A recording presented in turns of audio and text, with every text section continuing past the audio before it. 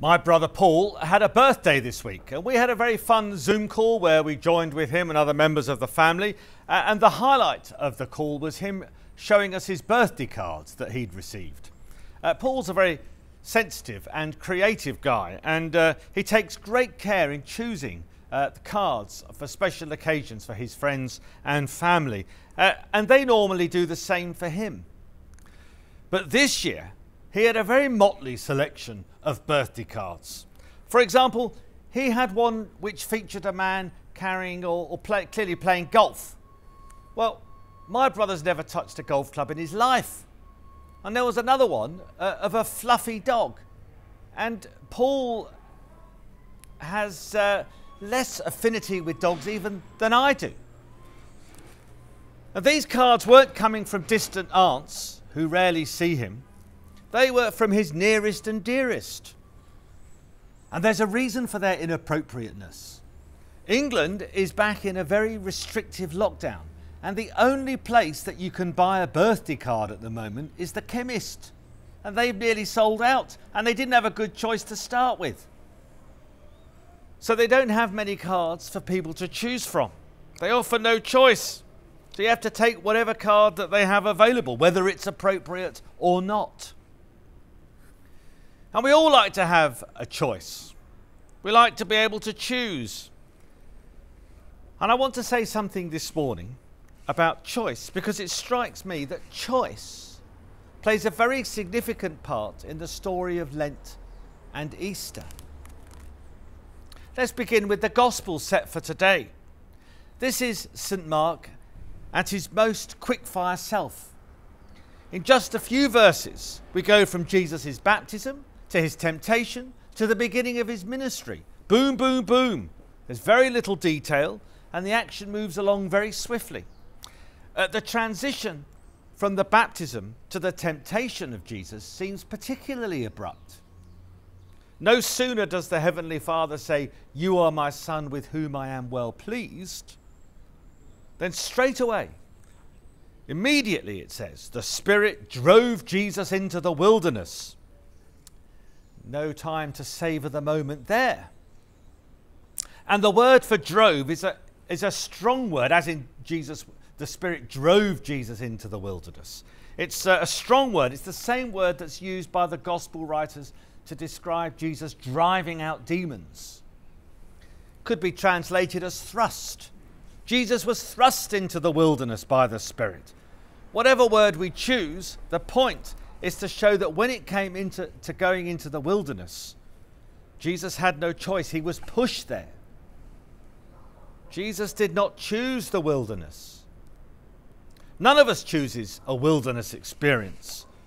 We don't volunteer for pain, for loss, anger, terror. We didn't choose to be in a pandemic. We never choose wilderness, but the wilderness happens anyway. Whether it comes to us in the guise of a pandemic, a frightening hospital stay, a loss, a bereavement, a broken relationship, a loss of faith, the wilderness appears unbidden and unwelcome at our doorstep. And sometimes it is God's Spirit that drives us there. Does this mean that God wills bad things to happen to us? That God wants us to suffer? No, it doesn't. But does it mean that God is ready to teach, shape, and redeem us even during the most barren periods of our life? Then yes. In the startling economy of God, even a dangerous desert can become holy. Even our wilderness wanderings can reveal the divine. This is not because God takes pleasure in our pain, but because we live in a chaotic, fragile, and broken world that includes deserts, and because God's way is to take the shadow of death and wring from it resurrection. Jesus didn't choose to go into the wilderness, but when he was there, he made lots of significant choices. We're never completely stripped of our power to choose.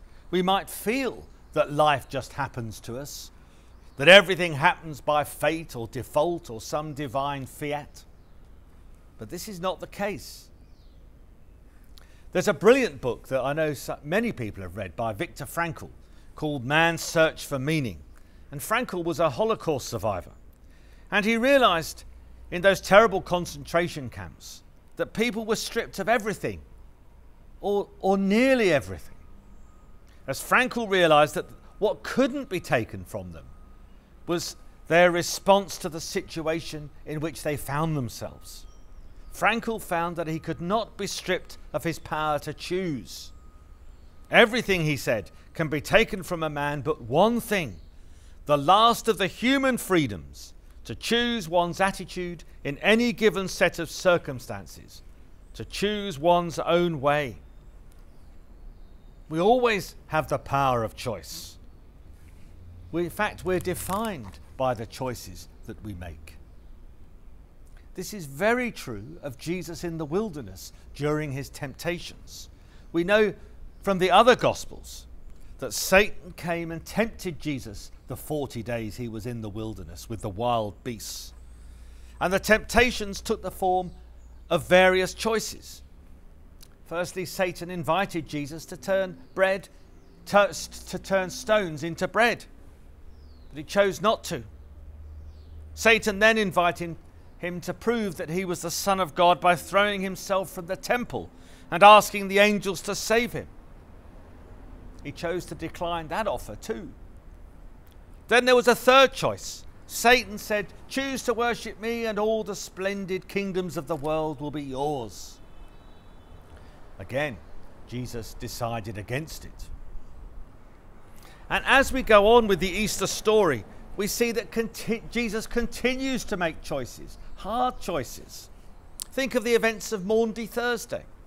On that day, we remember Jesus in the Garden of the Mount of Olives. Jesus pleads with his Father that this cup of suffering be taken from me. But not my will, your will be done. It's not what I want, it's what you want, he prayed. That was the choice he made. He chose the path of suffering, the hard path that led to the redemption of the world. Think of Good Friday, Jesus before Pontius Pilate, who seemed inclined to release Jesus. And yet, Jesus chose to make no defense. He chose not to answer Pilate's questions. Jesus didn't drift towards the cross, neither was he playing a part in some divinely scripted play. Jesus was crucified because he chose to win our salvation. I once had to walk through a picket line to see a film. It's the only time that's ever happened to me. The film was The Last Temptation of Christ by Martin Scorsese. And the nuns on the picket line took exception to the way that the film depicted Jesus being tempted on the cross. The devil appears to him in the film one more time and says to him, "Well, get the angels to come down with you from the cross and live just a normal life of domestic bliss." Now, of course, the story is not based on the biblical text. It was speculative. But it didn't seem to be heresy, because it fits quite well with the rest of the story in the gospel. Of course, Jesus could have escaped death on the cross. He could have called the angels to help him and to go a different way. He chose not to. As they say, it wasn't the nails that kept him there. It was love. Jesus knew that God's plan of salvation involved this loving but painful demonstration of the limitless of divine love. The Lenten and Easter story are all about the choices that Jesus made. As we seek, particularly in this season of Lent, to follow his way of the cross, let's use the season to examine the choices that we make. Maybe there are areas in which we feel we have no choice. But actually, if we really thought about it and looked at it a different way, perhaps there are choices we can make. You know, sometimes it suits us because it's comfortable and not challenging to say that we have no choice when we do. Perhaps there are choices that we've made that we could re-examine, that we made a long time ago, that perhaps don't suit anymore. And there might be choices that we've made without recognizing that they're choices. Lent is a time for self-examination, for reflection. Let's choose to walk the way of Jesus, the way of love. Amen.